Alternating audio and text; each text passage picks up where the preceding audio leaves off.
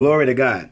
Glory to God. Welcome to Christian Counseling, lesson number 9, approaching counselor and client sessions.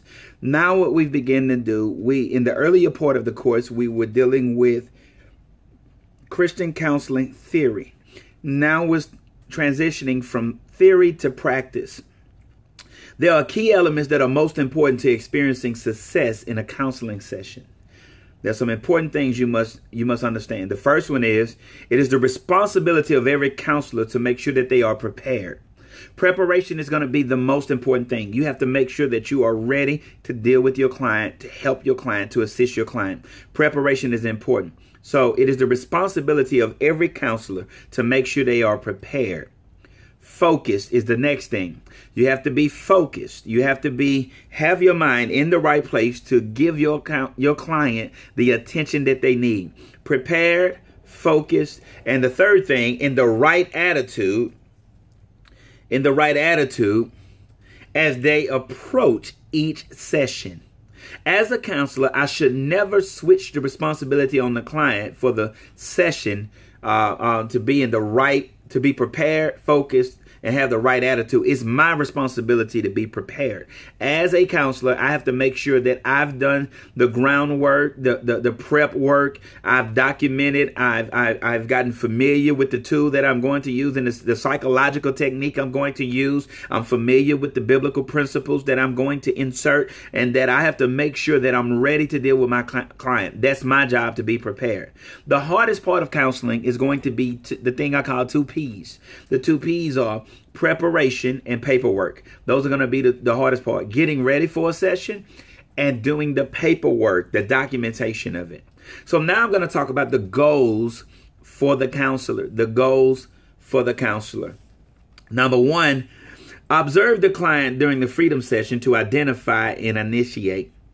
Observe the client during the freedom session to identify and initiate. That word initiate means that here's your goal, is to get them involved, to get them started, to get them to opening up, to get them to communicating, to get them in this exchange of conversation, to get them to that place, to get them started. That's your goal. Your goal is to identify and initiate, to pick up on things that you need to document, but to get the client involved so that you can help the client. You can't help a client if the client is going to be reserved and keep themselves from you. And that's fine. You'll have some clients that'll be like that for a number of sessions, but at some point they have to open up. You have to get them involved. You have to identify and initiate. The next goal is increase your understanding of the subject of counseling. This is what we call the 3R system. The 3R system is review, read, and research. If I'm counseling about substance abuse, then I need to review, read, and research. I need to take a look at some things. I need to study up on some things. If I'm dealing with a client that has gone through grief therapy from a bereavement, then I need to study some things, look up some things. If I'm dealing with a client that is dealing with substance abuse of some other kind, then I need to study that. If I'm dealing with a client that is going through a divorce, then I need to study that. I need to make sure that I'm well versed to be able to help. So I have to increase my understanding of the subject of counseling. That's my goal. As a counselor, it is my goal to increase my understanding of the subject of counseling. Number 3, I must develop vocabulary to describe in a professional manner the activity of the subject of counseling.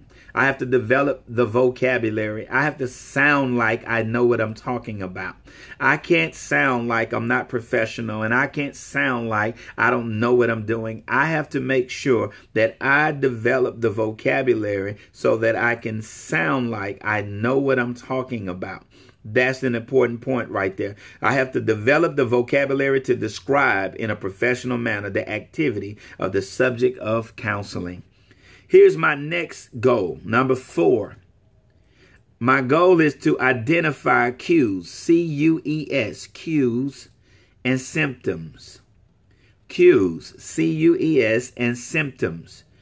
This is a goal of mine, to identify cues and symptoms. I have to document what is said, what is experienced, and what I observe. I don't just write down what the client says. I also write down what I've picked up on. what I observed. The counselor should make record of the thought patterns, the emotional experiences, and the experiences discussed with the client. The counselor should make record of all of these things. So it's important that I identify cues and symptoms. This is my goal. When I approach the session, I want to identify and initiate. I want to get the client involved. I want to have increase my understanding of the subject that I'm counseling on. I want to develop a vocabulary to describe in a professional manner the activity of this subject of counseling. I want to identify cues and symptoms. And then number 5, I want to identify areas of vulnerability.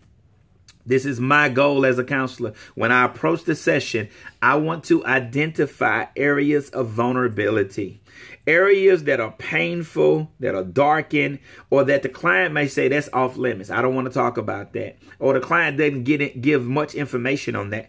I want to identify those areas of vulnerability, and I want to make note of them, and I want to come back and review them later. The 6th thing that I want to do, I want to identify triggers to those areas. I want to identify triggers to those areas. What do I mean by triggers to those areas? Reinforcers or primary reinforcers that trigger and permit a certain thought pattern or behavior. This can also be done by identifying antecedents that has produced a particular consequence. In other words, what is making the client act like this? I want to be able to identify those triggers. I want to say the client gets very angry, but this is what makes the client angry. When this happened, the client gets very angry. It is my job to identify the triggers. Number 7, my 7th goal is very simple. It is to develop a treatment plan that identifies the problem, clearly expressing the prognosis and procedure for recovery by establishing both long-term and short-term goals. So I'm going to have a long-term goal, and then I'm going to have session objectives. And in this treatment plan, I am going to be able to point out what the problem is, how I plan on treating the problem, and what I plan on doing each session. That's the treatment plan. So I have to develop a treatment plan. These are my goals as a counselor. These are things that I seek to do as a counselor. Now, let me say this. Counselor activities, the counselor activities are this. Assist the client to identify issues concerning the subjects of counseling from the past, as well as a vulnerability, and bring to resolution or deliverance. That's your job as a counselor. Help the client. You don't do it for the client. You help the client identify the issues concerning the subject of counseling from the past, as well as areas of vulnerability, and bring to resolution or deliverance. So this is what you do. You do more than just sitting down, communicating and talking to people. You do more than that. You have to understand you help people to identify the problem, and you help them to overcome the problem, to resolve the problem, or to be delivered from it. The next thing that a counselor does, a counselor should use opportunities in individual or group counseling to help the client practice acceptance of those areas that cannot be changed. There are some things that you just can't change. Some things that are not going to change. If you have a client that has gone through a divorce and lost everything, or you had a client that has lost a family member or something like that, you can't go back and change that. So you have to help the client to change what can be changed, and what cannot be changed, you have to help the client to understand that I should change how I see it. When you begin to change your perspective of the problem, then sometimes the problem is not as major or as big as you think it would be. Sometimes it began to be smaller and more minute than what you thought it was, because your perspective changed. And that's my job, to lead the client to a place where the client is making changes, but whatever can't be changed, that the client is changing their perspective on it. So let's talk about the goals for the session. Now that we've talked about the goals for the counselor, we're going to talk about the goals for your sessions. What am I looking to do in my counseling sessions? Number 1, I'm looking to correct irrational thinking. I am looking to correct irrational thinking. Correcting irrational thinking means that I identify specific areas of cognitive distortion. We call it stinking thinking. A bad thought will produce a bad behavior. Sometimes the relationships that you will be counseling will be because they have bad thoughts that are producing their way of behaving. So I have to correct irrational thinking. This is how you correct irrational thoughts. You identify the areas that they have, the bad thoughts. You identify it. You point it out. You challenge irrational thoughts with reality and the truth. You use scripture, but you ask them, is this actually what is said, or this is how you see it? And you also challenge it with scripture. The word of God is truth.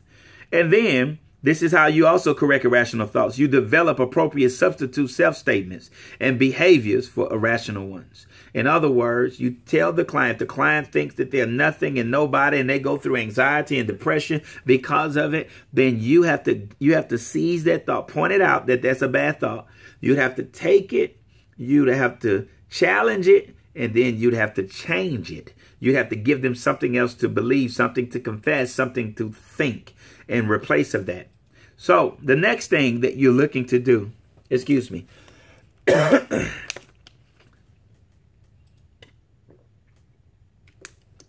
the next thing that you're looking to do in your session is improve conquering despondent thoughts and symptoms.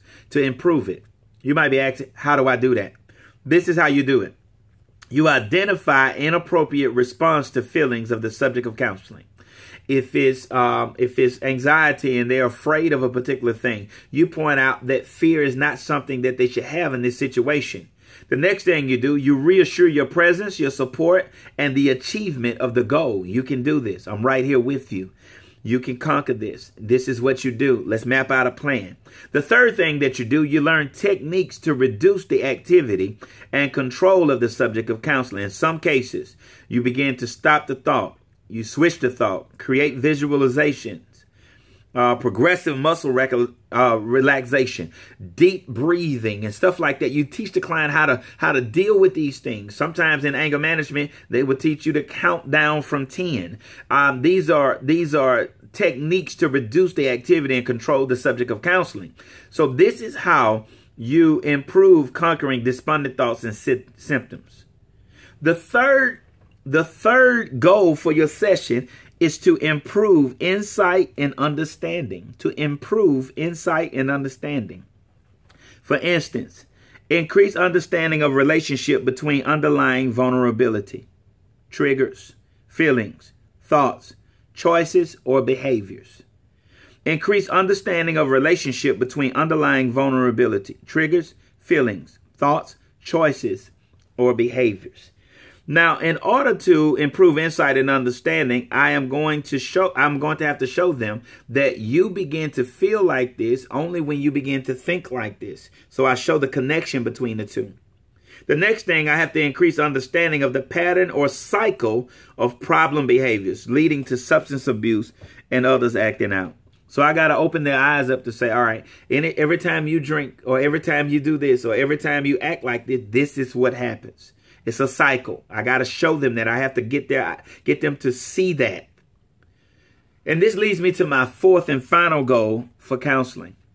My fourth goal for counseling is develop trust and maintain influence with the client. That's my goal, to develop trust and maintain influence with the client. How do I do that? This is how you do it. You use each session to build trust. The counselor must understand that trust must be earned. You have to earn trust. It is not a gift.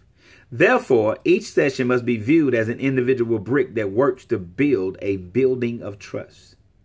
Trust has to be earned. The counselor must understand that trust must be earned. It is not a gift. Therefore, each session must be viewed as an individual brick that works to build the building of trust. I don't take for granted any moment when I'm dealing with trust. Sometimes when you're dealing with kids, one of the best ways to get them to trust you, kids spell the word love, L-O-V-E. They spell it as P-L-A-Y, play. So if you're counseling a young person and you're trying to get them to open up, then don't just try to talk to them. Sit down and play Uno with them. And as you're playing Uno, ask a few questions. And as they're playing, they'll begin to open up with you. So we're going to go into point B. Clearly define goals, both long-term and short-term. Defining these goals, you should address the activity, whether progressive or digressive. Reward and acknowledge the achievement of all goals, whether long-term or short-term. I say it this way: you have to celebrate all progress.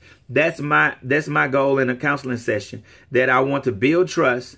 with them. I want to define the goals and let them know that, all right, this is what we're doing, and address the activity that I see them progressing or I see them going backwards. And I want to reward and acknowledge the achievement of all goals. Now, point C is important. I have to maintain honesty. Maintain honesty. Prepare for each session and make sure the client has my full attention. I have to maintain honesty with the client, prepare for each session, and make sure the client has my full attention.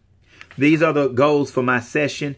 Those are the goals for me as a counselor, and I pray that you adopt them as well. Thank you for tuning in for lesson number 9, approaching counselor and client sessions.